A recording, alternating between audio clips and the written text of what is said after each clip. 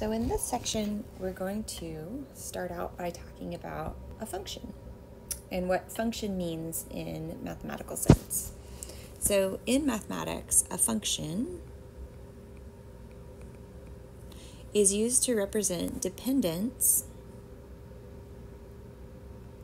of one quantity upon another. So as an example, you could think about maybe your as a function of your age. Your height depends on your age. So the age that you are, you have a height. Maybe you take your height every year on your birthday or something like that. So your height could depend on your age, or maybe your gas bill depends on the number of gallons of gas you bought, something like that. So you have some numerical quantity that depends on another numerical quantity. So we really will focus in this course on numerical quantities depending on other numerical quantities. So here's a definition. A function is a rule that takes a certain number as an input and assigns to each input a definite output. So the set of all input numbers is called the domain. The domain is the set of inputs, and the set of all outputs is called the range. So for instance, here, my height depends on my age. So the set of all inputs will be your age. And then the output is the heights. So the set of all ages is the domain.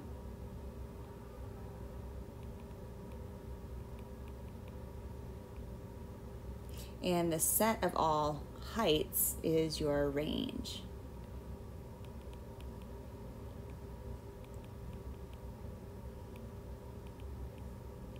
So the minimum height might be the height that you were when you were born, and the maximum height would be the tallest height that you ever achieved in your lifetime, something like that. So, so the domain is the set of all the inputs, and the range is the set of all of the possible outputs. Okay, and so a non-example of a function is, is when you have an input and that input doesn't have a definite output. So it might have multiple outputs or something like that. So here's a non-example. Let's say you input a name, and then the output is maybe your social security number or something like that. So it's possible maybe that there could be one person. Let's say we input the name John Smith, and then the output, you could have multiple social security numbers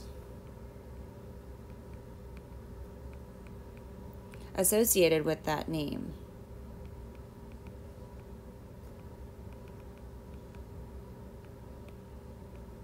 So this is an example of something that is not a function,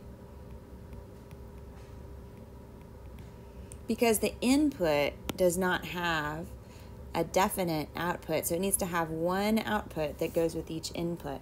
You can't have multiple outputs that go with one input. So that would be an example of something that is not a function.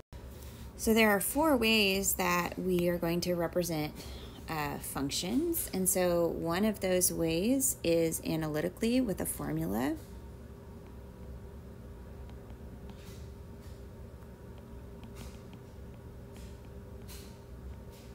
So it's possible that some functions might have a formula, like you may have seen in your classes, like f of x equals x squared. That's an example of a formula or something that you can do, and you can input an x value and you output the square of that number.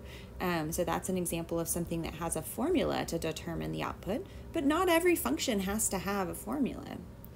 Another way you can represent a function is with a table. And so here's an example of a table that we're going to look at in a little bit, but that is a table, and that table that gives the daily temperature, it's not going to have a formula that goes with it. So not every function has a formula, but here is an example of a table.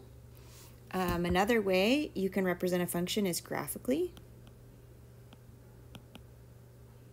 So you can make a graph maybe of a function, and we'll talk about ways to tell if a certain graph is a function or isn't. And then the other way is you can talk about a function in words. So let's take a look at this example that gives the daily temperature. So we have a specific range of dates here, and between December 17th and December 26th, 2008. And then we have the,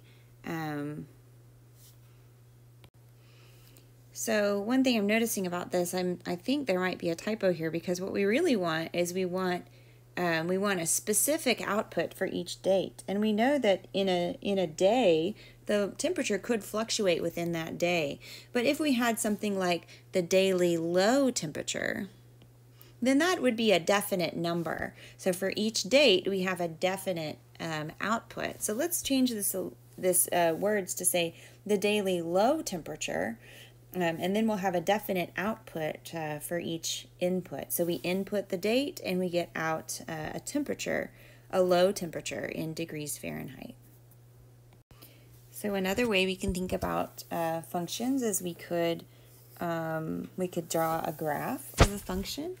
And so this example says the population of Washington, D.C. grew from 1900 to 1950, then stayed approximately constant during the 1950s, and then it decreased from 1960 to 2005.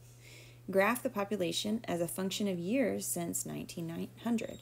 So on our independent, so let's talk a little bit about the words here. This says graph the population as a function of years since 1900. So what that's telling me when I write it that way is that these things are my inputs and this is my output. So I want the population as a function of years since 1900. So that means I'm going to input the year since 1900, and the output will be the population. So when you're thinking about function, I want you to look for this type of sentence structure, because that's going to tell you what your inputs and your outputs are. It'll tell you your output as a function of the input. So that means that my input is going to be years since 1900. So I'm going to put that here on my independent, or my x-axis. Okay. And then on my y-axis, my dependent variable, my output, is the population.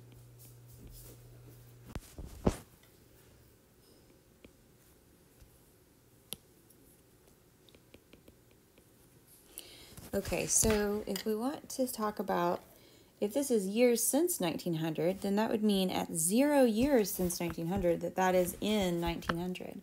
So there is some population of Washington, D.C. I don't know what it is, but some initial population. And then it says from 1900 to 1950, that's 50 years after 1900. The graph that it stayed approximately.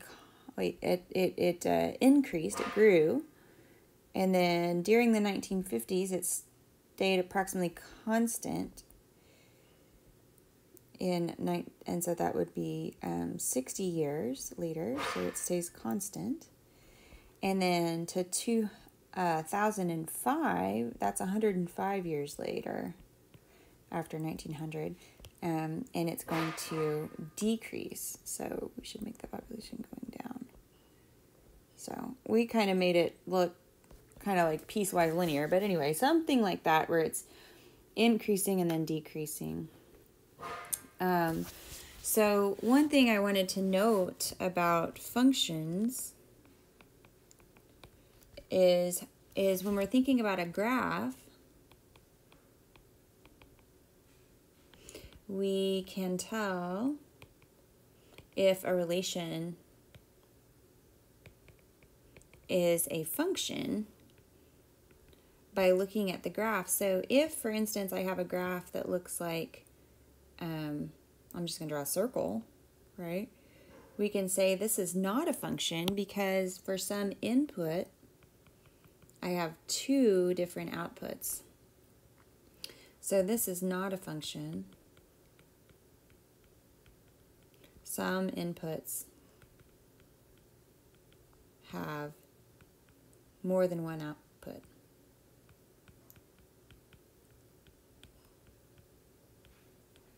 Okay, but the one that I've drawn here with the Washington, D.C., any input that I pick has exactly one output, so this is a function.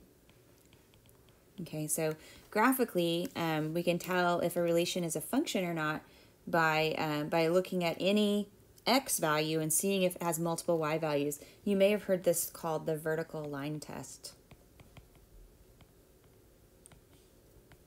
Okay, and so function notation, for this function, I'm going to call the function name for this population. Let's say the function name.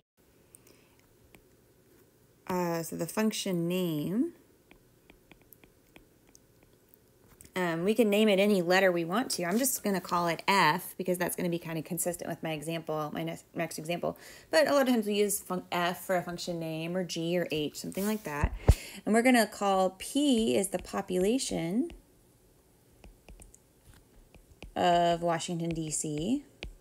And we'll say T is the number of years since 1900. And so for our function notation, we can say P is equal to F of T. So the population is a function of time. That's telling me that time is my input, and then F is the function name.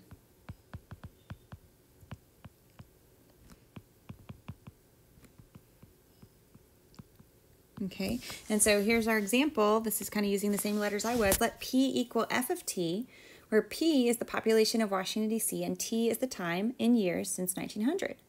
So what does F of 50 represent? So this 50 is a value of T because it's inside the parentheses there. So that is a T value. So F of 50 represents the population in the year 1950, or in other words, 50 years after 1900. And what does F of 0 represent? Well, that would be the population 0 years past 1900. So that would be the population in 1900. And then the question is, which is greater, F of 50 or F of 0? So to answer that question, we'll go back to the original problem that we had previously, where it says that the population grew from 1900 to 1950. So the population is going to be greater in 1950, and we can also see it from the graph. We can see that this, on our graph, that in 1950 the population is higher. So we can say F of 50 is greater.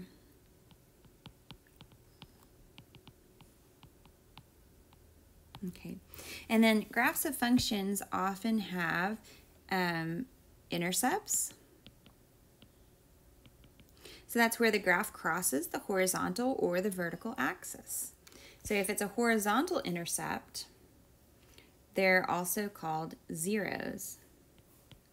Okay, so we have maybe some sort of a graph, and it can cross the axis in multiple places. So this, and this are x-intercepts, or zeros. And then this here, where it crosses the y-axis, that's a y-intercept. Sometimes we call this an initial value because it's the value of the function when x is 0. So, so sometimes we call that an initial value or a y-intercept. And so then a function is If the values of f increase as x increases, in other words, as we move this direction, the values that are going up, right? So as x increases, the function values increase, we would say the graph is increasing. And if as x increases, the values of the function decrease, then we would say that it's a decreasing function.